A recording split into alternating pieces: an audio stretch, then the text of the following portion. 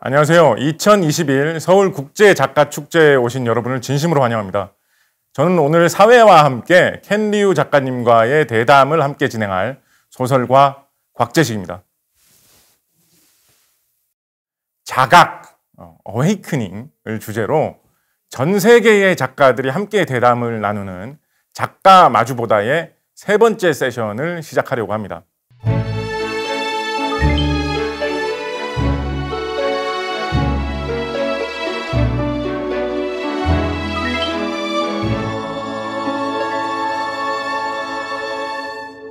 영화에서나 보던 그런 미래의 과학기술이 어느새 우리 현실 속으로 들어와 있는 세상을 우리가 살고 있게 됐어요.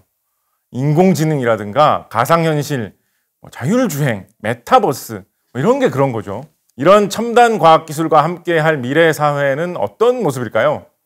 오늘 이 시간 제가 한국 SF 문학의 작가 한 명으로서 이 자리에 와서 미국의 SF 문학을 대표한다고 하실 수 있는 우리 켄리우 작가님, 세상의 켄리우 작가님하고 제가 이렇게 얘기를 나누게 됐습니다. 켄리우 작가님 안녕하십니까? 귀한 시간 내주셔서 정말 감사합니다. Hi everyone. It feels pretty incredible for me really to attend these international festivals. I've been doing this for almost a decade now, but it still feels amazing to me. The idea that I can write something and then share it with the world, with readers who don't speak my language. I have no idea that I exist. We're on the other side of the globe. It's an incredible thing. I've spent all my life as a technologist and as a writer and as a storyteller. I hope to give you a sense of how I think about technology, about the future, and about how we, through stories, bring the future into being. 본격적으로 켄리우 작가님과 함께 SF라는 상상의 공간을 통해서 어떻게 우리가 미래를 맞이할 수 있을지 고민해보는 시간을 가져보려고 합니다. SF에서는 당연히 이제 미래 기술을 많이 다루게 될 텐데 요즘 나오는 여러 가지 첨단 기술, 미래 기술에 대한 여러 가지 주제들 중에 켄리우 작가님께서 최근에 좀 제일 걱정하시는 문제라든지 아니면 미래 기술, 첨단 기술에 대한 이런 윤리적 문제에 대해서 이런 문제 요즘에 좀 사람들에게 이야기하고 싶다라는 것 있으시면 하나 말씀해 주시면 한번 들어보고 싶습니다. One of the themes that I think a lot about is how we keep on thinking that a future in which we feel dehumanized by technology is still far away, when in fact it's not. One of the things I've learned about as a historian of technology is we are very quick to adapt to new situations. So let me give you an example. As a very small child, I knew the addresses and phone numbers of all my close friends and relatives and even people I knew only very superficially. I memorized those things. But if you ask me, if I were out traveling somewhere and I needed to make a phone call, I could recall the phone numbers just off the top of my head. I would venture to guess, and if I were to talk to the folks sitting in the audience today, I don't think many of you know any phone numbers. I don't think many of you have memorized any phone numbers at all. I don't. The only phone number I memorize is my wife's. Without it, I would have no way of getting in touch with most of the people that I know. So in a very real sense, this is part of me. This is part of my brain. Large swath of what I consider to be my knowledge does not exist in here, but rather in here. And I think that's true for all of you.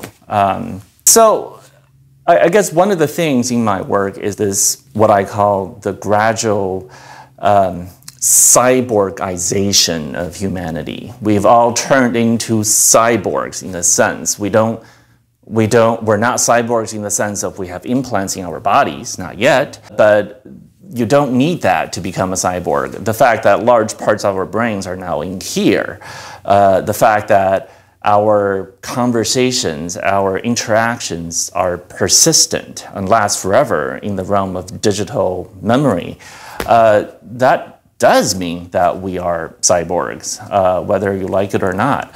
So I think a lot about this, and I think a lot about whether this makes us more human or less so. And I think it's the same thing with all the modern technology we have, whether it's genetic engineering, whether it's space travel, whether it's artificial intelligence, the cyborgization of humanity. I think all of it has the same kind of effect. It makes us both more and less human at the same time. And it's our role to think through what does it mean to be human and how do we carry through the ideas and the sense and this importance of being human through the change and become more human and mitigate the effects of the dehumanizing aspects. So that's what I'm concerned about. 류 작가님 말씀하신 것 중에 저 진짜 마음속에 파고들었던 이야기가 뭐냐면 전화번호 요즘에 기억 못하게 되었다는 말씀이 정말로 와닿았거든요. 류 작가님께서는 부인 전화번호만 기억하신다고 말씀하셨는데 저는 유일하게 기억하는 전화번호가 뭐냐면 제 전화번호밖에 없어요.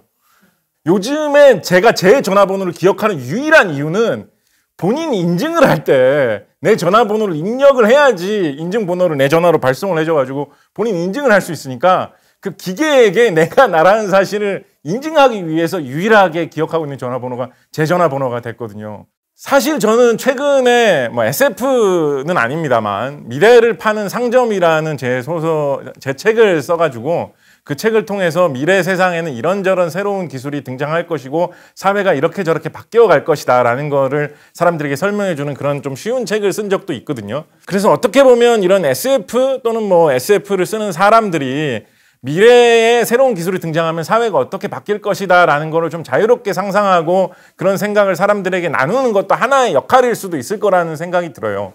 요즘 인공지능의 발전에 대해서는 사람들이 인공지능의 발전하면 그것 때문에 일자리를 잃는 사람들이 굉장히 많이 생길 거다라고 걱정하는 이야기들을 굉장히 많이 하잖아요. 여기에 대해서 작가님께서는 어떤 이야기를 들려주고 싶은지 들어보고 싶습니다.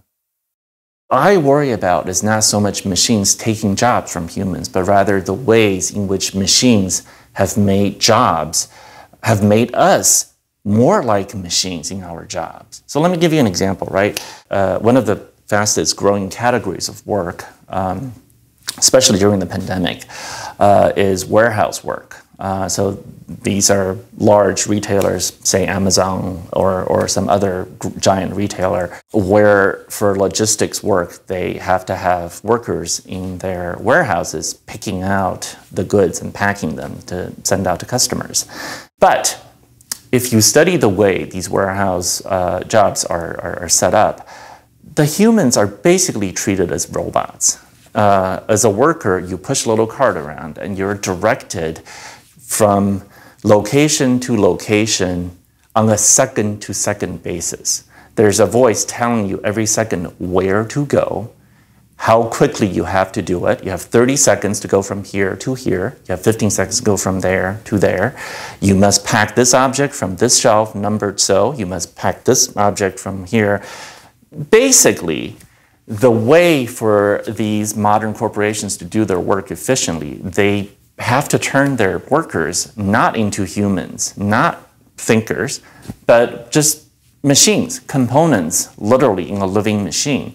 Now, this pattern has been there since forever. Almost all modern so-called productivity boosts are the result of this sort of thinking. Can you really find fulfillment in a job in which you're told from second to second where to go? Can you really find satisfaction in a job in which every single moment your actions are monitored by a machine and optimized by a machine, and the only reason you're kept around is because you have human hands or a human voice?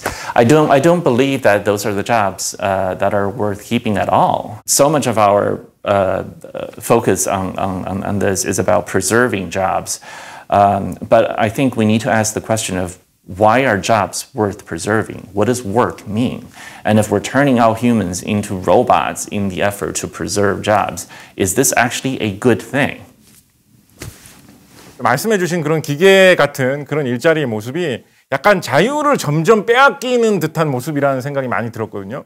우리가 기술을 발전시키는 이유가 기술이 발전돼서 모든 게 자동화되고 사람이 할 수 있는 여유 시간이 늘어난다고 하면 자유가 더 많이 생길 거를 기대를 하면서 기술을 발전시키는 건데 그런 과정에서 오히려 우리 인생의 가장 중요한 부분을 어쩌면 차지한다고 할 수 있는 직장에서 하는 일은 오히려 자유가 줄어든다라고 생각하니까 뭔가 되게 모순적이고 좀 우울하다라는 그런 생각도 좀 들었습니다. 조금 약간 더 밝을 수도 있을 법한 그런 이야기를 한번 꺼내 볼게요. 저는 요즘에 소설 쓸 때 어떤 생각을 많이 하냐면 언젠가부터 사람들이 소설을 쓸 때 좀 되게 무겁고 충격적이고 좀 심각하고 우울하고 강렬한 이야기를 써야지 그것이 더 가치 있고 더 수준이 높은 소설이다라는 식으로 무심코 생각하게 되는 경향이 좀 강해졌다라는 그런 느낌을 저는 좀 많이 받았었거든요.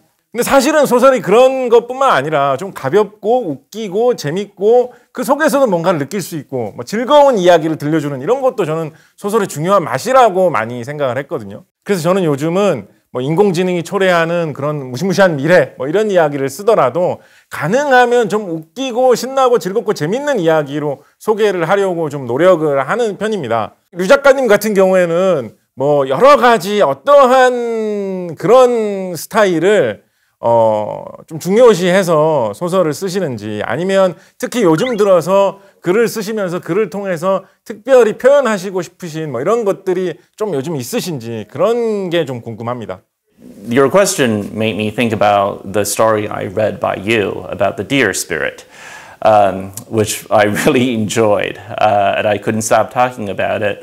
I couldn't stop talking about it to my wife. I love the idea of it, and the funny, surreal way you told the story. Lately, as a result of the pandemic, though, I haven't been writing a lot of fiction. I've been actually thinking more about what does it mean to tell stories, and thinking a lot about these questions that I normally don't get the chance to think about.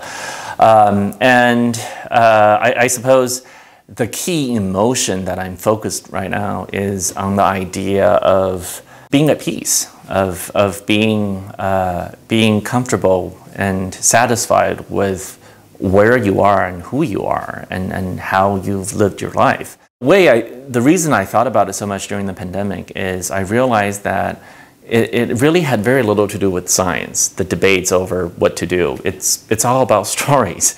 We don't actually care about the truth, whatever that means. We care about having the right story. And once I realized that, I thought very deeply about what does it mean to have a story that matters? What does it mean to have the right story? And that has become my most important obsession throughout the pandemic. I've been writing essays for myself, exploring the meaning of narrative, of storytelling, of what does it mean to think of storytelling as a technology, right? Because stories are ultimately created by humans, and they are a form of technology. A beaver builds a dam, a hive of bees builds a honeycomb.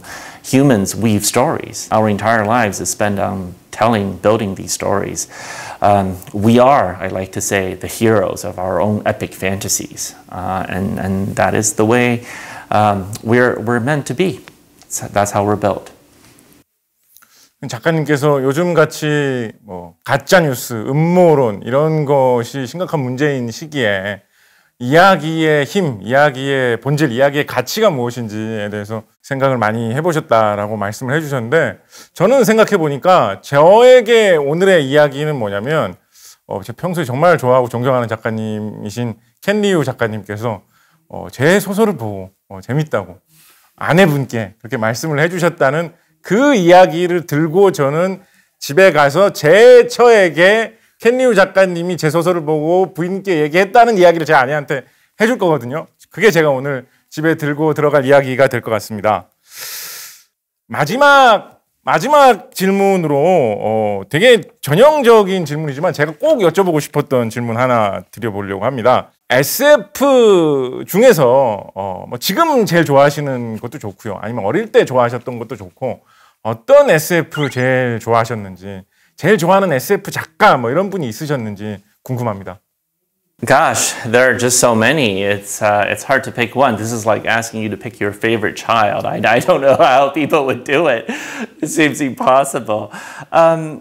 I guess I would say that if folks haven't read enough of Ursula K. Le Guin's science fiction works, they should pay attention to her. I've loved her work, since as long as I can remember, honestly.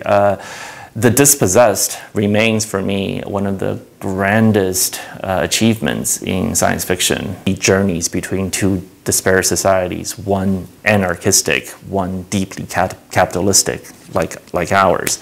The Dispossessed is very much about how two deeply flawed societies can each come up with a narrative that justifies their own existence and their own errors and their own flaws and their own terrors while demonizing the other side. And I think it's very instructive for us because in today's society, we are very much focused on demonizing and telling stories that justify our own beliefs while demonizing and dehumanizing the other. And it's very important for us as individuals to question these collective stories and to try as much as possible to strive to tell stories that are more humane, more compassionate, more all-encompassing, and not so quick to judge. So I guess that's my message. If you haven't read The Dispossessed, I highly recommend it. 우리 리우 작가님과 함께 이야기를 나누다 보니까 어느새 첫 번째 시간을 마칠 때가 되었습니다. SF라는 이 문학 장르는 가상의 현실 혹은 미래를 배경으로 삼아서 상상한 것이면서 더불어 우리의 현실과 같이 엮여있는 그런 이야기를 담고 있어서 더욱더 다양하고 재미있고 심도 있는 이야기를 할 수 있는 도구가 된다, 이런 생각이 드네요.